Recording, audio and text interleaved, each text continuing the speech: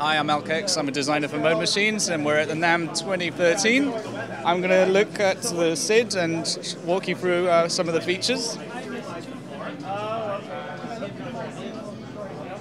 Here it is. It's a groove box.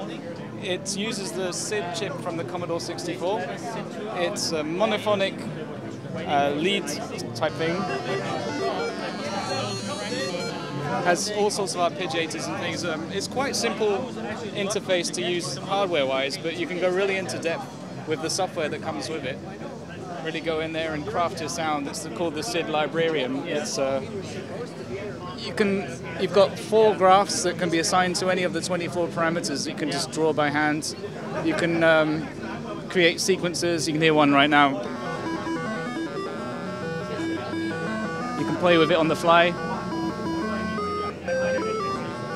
And it synchronizes to MIDI, so it's quite fun to make a melody and clock it to your Ableton Live session or whatever you like to use.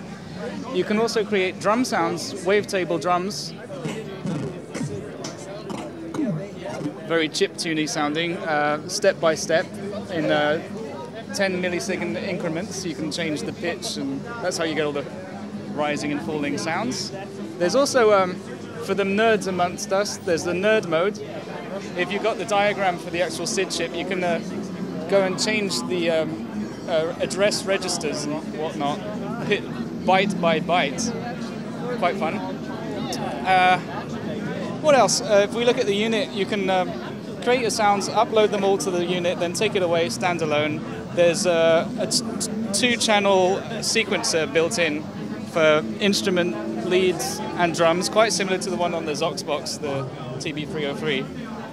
And what more can I say? It's fun to use, it's cute, and I love it. I hope you will too.